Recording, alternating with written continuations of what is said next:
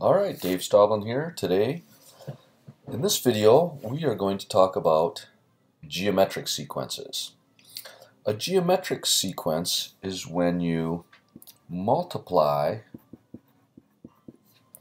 by a number to get the next term.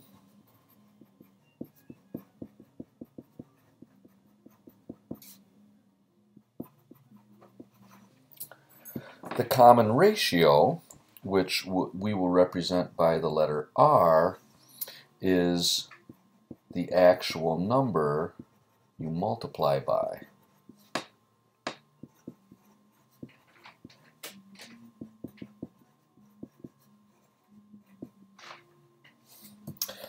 And the number that you multiply by can be a whole number or a fraction.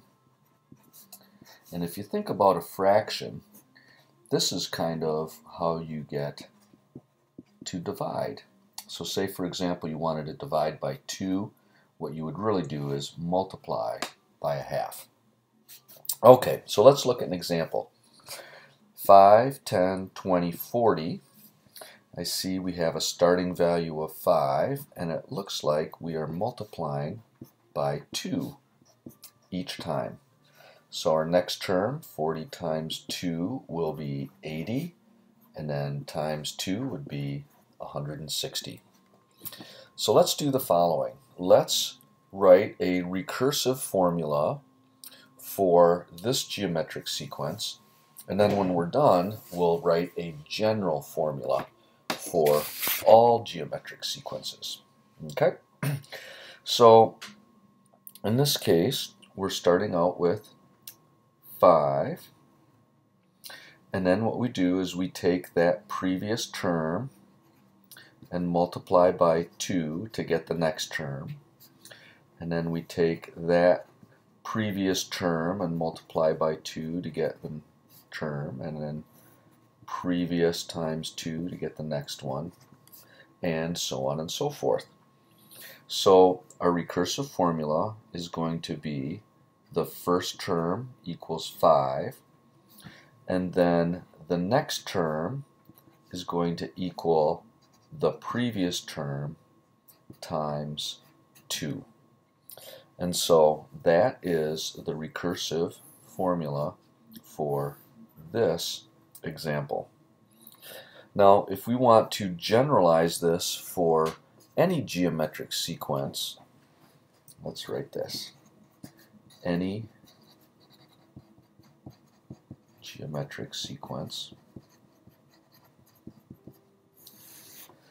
the recursive formula will look like this.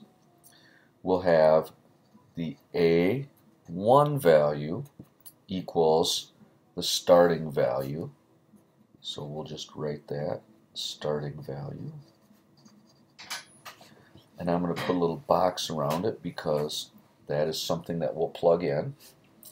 And then any term is going to be the previous term times the common ratio. And so I'm going to put a box around that. Now I probably should have noted earlier that when we were multiplying by 2 each time, that was our common ratio. That's the number we multiplied by. Alright, let's do the same thing for our explicit formula. Well, we know that the first term is 5. And then the second term, what we're really doing is we're doing 5 times 2 equals 10. Well, what are we doing here? We're doing 5 times 1 equals 5. And then here we're doing 5 times 2 times 2 equals 20. And 5 times 2 times 2 times 2 equals 40. Well, here's what I think is really going on. This is not really a 1. This would be the same as 5 times 2 to the 0 power, which is 1. And in this case, we're multiplying by 1, 2. This case, we're multiplying by 2 2's. In this case, we're multiplying by 3 2's, and so forth. And you can see that the number of 2's that we multiply by is always 1 less than the n value. So if we were going to write an explicit formula for this, I would think that we could start with any term is going to be the starting term times our multiplier, or common ratio, to an exponent. And the number of 2's is 1 less than the terms. And so this will be the explicit formula for this geometric example. Now, if we want to generalize this for any geometric sequence,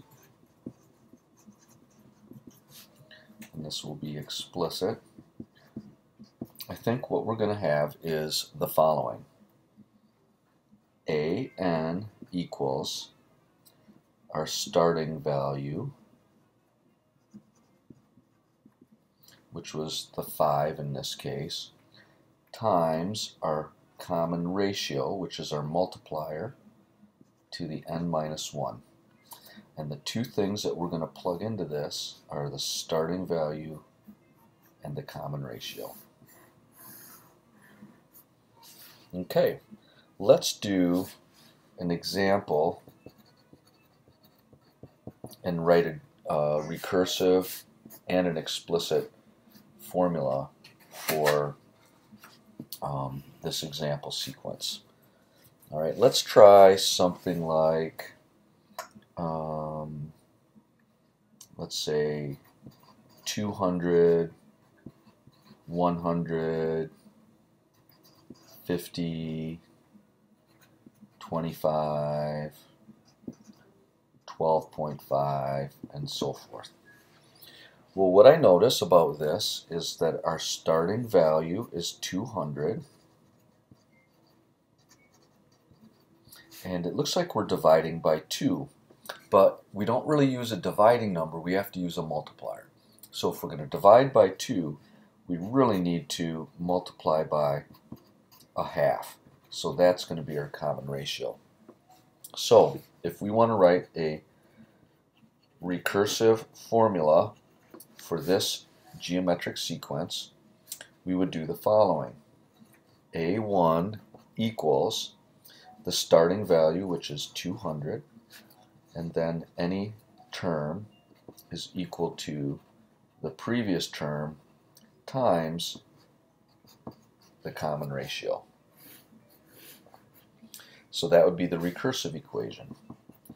To do the explicit, we would follow our general rule and we would say any term is equal to the starting value, which is 200, times the common ratio, which is 1/2, to the power n minus 1. Yep. Now this is interesting because this looks like our exponential growth equation. Do you remember that from earlier this year, where you have your starting value and your growth or decay factor and your number of time periods? So this is pretty interesting. Our explicit equation for a geometric series is the same as exponential growth and decay. All right, that's something to think about. That's it for now.